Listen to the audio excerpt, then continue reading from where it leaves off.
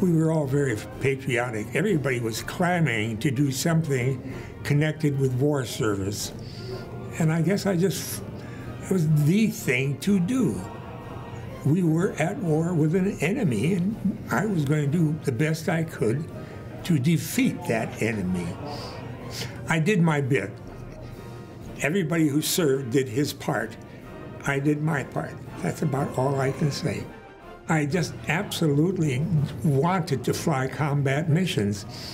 And I still remember returning after our first mission, which was not an easy one, and I asked our commanding officer if we were going to fly the next day. I was ready to go. I was really pumped up about the whole thing. World War II. Of all the wars, it remains the most etched into American lore. 70 years after Germany and Japan surrendered, movies and books about World War II are still being produced and written. At air shows, World War II aircraft attract the largest crowds. Even the youngest generations know the names: Churchill, Eisenhower, Hitler, Patton, Roosevelt. There was only a few people of our whole graduating class that didn't go into the service. And if you enlisted, you could pick your service. And if you got drafted, they put you wherever they wanted you. And so I thought I'd like to fly. And especially when I look back, we were all kids. The median age of a fighter pilot, I would say, was 20 years old, and that's good, I think.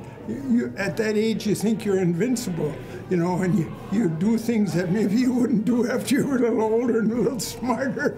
We always said, as a fighter pilot, if they don't get us on the first round with flak, they're not going to get us. Why is this war, a war that took millions of lives and destroyed so much of Europe and Japan, so steadfastly popular and viewed with such affection? The answers were revealed on August 15th, 2015, with the Aviation Heritage Center of Wisconsin and the Sharon S. Richardson Community Hospice hosted a celebration event commemorating the 70th anniversary of the ending of World War II. At Sharon Richardson Hospice, we take great pride in caring for veterans at their end-of-life journey. Attending were 43 World War II veterans, all in their 90s, as well as 600 people who came to thank them for their service.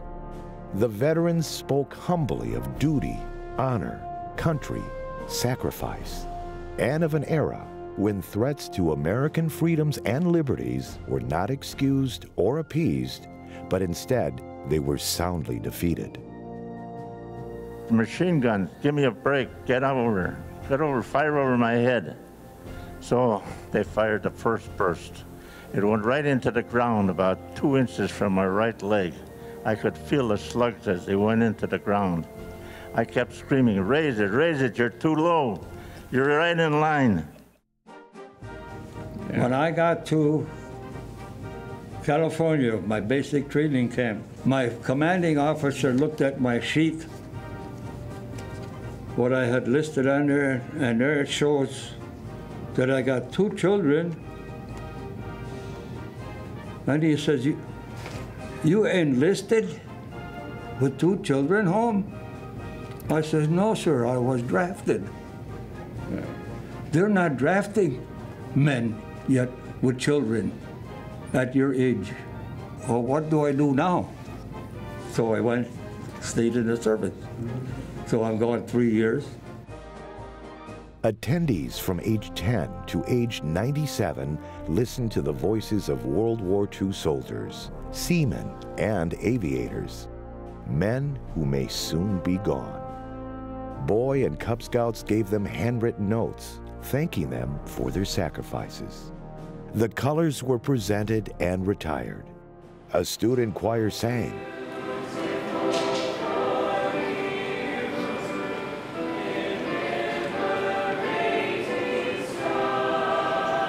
A 21 rifle salute was observed.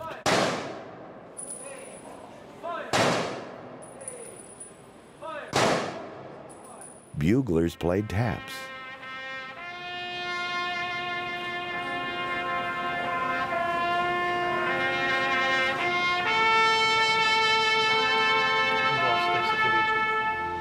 Tears were shed. World War II T-6 aircraft flew a final salute. Everybody was on board to win the war. Rosie the riveter. The women went to work in the stores, in the industry, because the men were off fighting the war.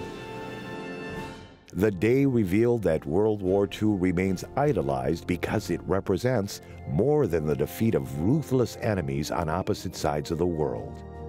It symbolizes a generation of men and women who cherished American ideals as crafted by the Founding Fathers and was willing to do whatever it took, including die, to protect them. A selfless generation like this may never happen again. When I was drafted into the Army, I already had 3 brothers in service, and my father went down to the draft board to see if he could get an exemption based on the fact that he already had 3 sons in the Army and I was the youngest, and I was scared to death he might succeed. I thought, oh Christ, I don't want to stay, I want to go. There are certain things that we are bound to do, such as serving in the service during a war. It's a duty, and it's a privilege, because we live in a pretty good place. If fought today, World War II would be controversial and deemed impossible to win. But to the greatest generation of the 1940s, there was never any doubt.